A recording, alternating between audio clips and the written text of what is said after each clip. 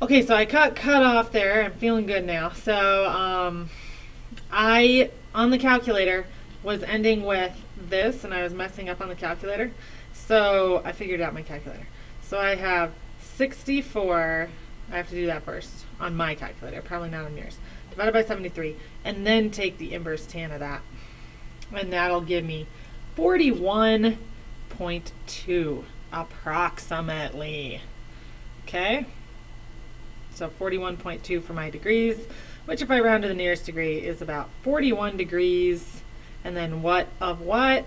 I'm starting at west and I want to go south.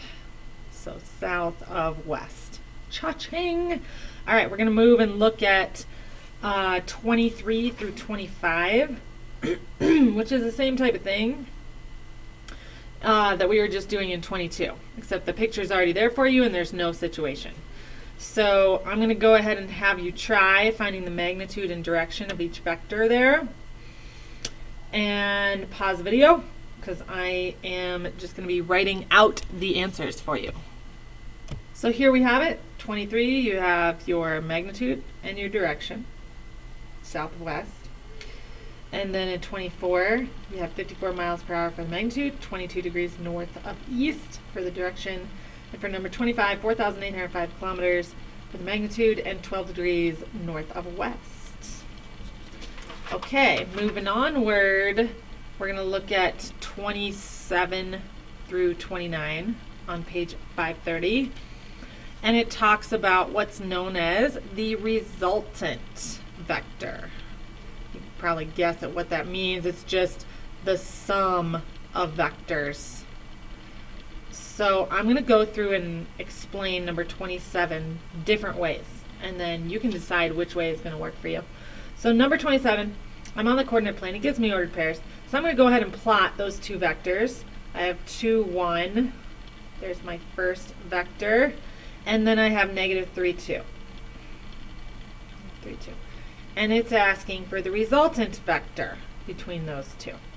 So the resultant would be if I take, so there's two options here. I could take this particular vector and move it so its tail hits the head of the other one. So I'm going to take this tail portion and hit the head of the other one and just translate it, slide it, so that it exists over here somewhere. And I need to be specific about where it goes. So from the origin, this was left 3 and up 2. So I'm going to do the same thing here and go from here now and pretend this is the origin and go left 3, 1, 2, 3, and up 2. Where am I at? This is what's bad about, I am actually right here. So I'm going to go over 1, 2, 3, and up 1, 2. And then I'll draw in that vector. And it really, I should not extend it out. It should stop right there. So the resultant vector would be this point right here, where they end up. What's the sum of them? And that is going to be negative 1, and it looks like 3 as my resultant vector, which happens to be right there. Now, I could think of it a different way, and I could, instead of using that vector on the left, I could translate the vector on the right, and I should get the same thing. So I'm going to take this and slide it up here. So if I slide it to exist here, it went left 2 and up 1. Was that? No, I must have erased it. Left 2 and up 1. So from here now, pretending this is the origin, I'm going to go, wait, that was not left 2, that was right 2 and up 1. So I'm going to go right 2 and up 1, draw in that vector, translated. All I did was slide it over. And my resultant vector is going to be right here, landing at what ordered pair? What do you know? It's the same thing. And you can even get this without even graphing. 2, 1 plus negative 3, 2. I would just add the x's together and get negative 1. Add the y's together and get 3. So of course you guys are probably just going to go ahead and try and do it by not even graphing. But if you look at 30 through 35, those are graphed. So you're going to have to come up with the ordered pairs first then, and then find the sum, and then you could get the resultant vector. So I'm going to have you go ahead and try number 28 and number, let's say, 34. Okay, on your own, pretty easy. Pause the video, try it. And now I'm going to write in the answers for you. 28 was the vector for -6. Did you remember to use the arrows? And number 34, the resultant vector, is -8, 6. And you were supposed to graph it, so I would just go to -8, 6, and I would draw in that vector. And this is just a sketch of what it would kind of look like. And I am going to then go onward to number 36 and 37. I'm going to go through 36 with you, and then you'll try 37, and then we'll end on the spicy, most awesome problems. Okay? So in number 36, doing this together, we're going to just start out by drawing a picture. A ferry shuttles people from one side of a river to the other. The speed of the ferry in still water is 25 miles per hour. The river flows directly south at 7 miles per hour. In part A, the ferry heads directly west across the river. So I'm going on the coordinate plane. I'm heading directly west, and it says the ferry in still water travels at 25 miles per hour. So I'm going to write that in. And then it says, what are the resulting speed and direction of the boat? Well, it's not going to be 25 miles per hour because the river flows directly south at 7 miles per hour. So from here, I'm going to go straight south 7 miles per hour. And what do you know? That forms a 90-degree angle. And the resulting speed and direction of boat is going to be my resultant vector right here. That's really going to be where the boat goes. And we want to know what is that speed and what is that direction. So how could we find that speed? By making use of the Pythagorean theorem. So I'm going to go ahead and do 7 squared plus 25 squared and square root that to get my magnitude of that vector, the speed of this boat. So if I go ahead and do 7 squared plus 25 squared, and then I take the square root of that.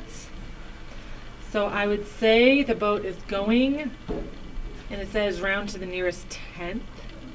So this is going to round it up to 26. So I'm going to say this boat is actually going faster, 26 miles per hour, because of that southwardly flow of the river. And then the direction, they're not going straight due west because of that south flow. So to find this angle, I'm going to use trigonometry, and I'm going to use the numbers that I already had because this one I rounded, meaning I'm going to use the tangent function of opposite over adjacent. So I'm going to do the inverse tan of 7 over 25. And it looks like that boat is going 15.6 degrees. 15.6 degrees right here. And what's the direction? What of what? Well, they were going west, but now they're going south of west. And if we go to part B, at what angle should the ferry head upriver? So in order to travel directly west. So where should they go this direction in order to actually be going this way, straight this way? Because as you notice, they tried to go straight this way and then they ended up going southwest. So if they go this way at 25 miles per hour, and we still have the southwardly flow of the river at 7 miles per hour, we want to know, there's our 90-degree angle, what this angle is going to have to be, that direction. So trigonometry is going to be used here. Are we going to use tan? No, because I have the opposite and the hypotenuse.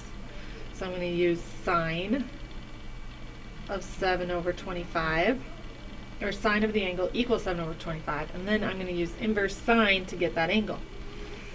So inverse sine, boom, and round it to the nearest tenth. 16.3 degrees, they should go what of what? Something of west, north of west. So go ahead and try something similar to that. Number 37, pause the video, see what you can do. Help each other out here, stay focused. Pause the video because I'm going to put out the answer now. So this boat, or no, not boat, it's an airplane.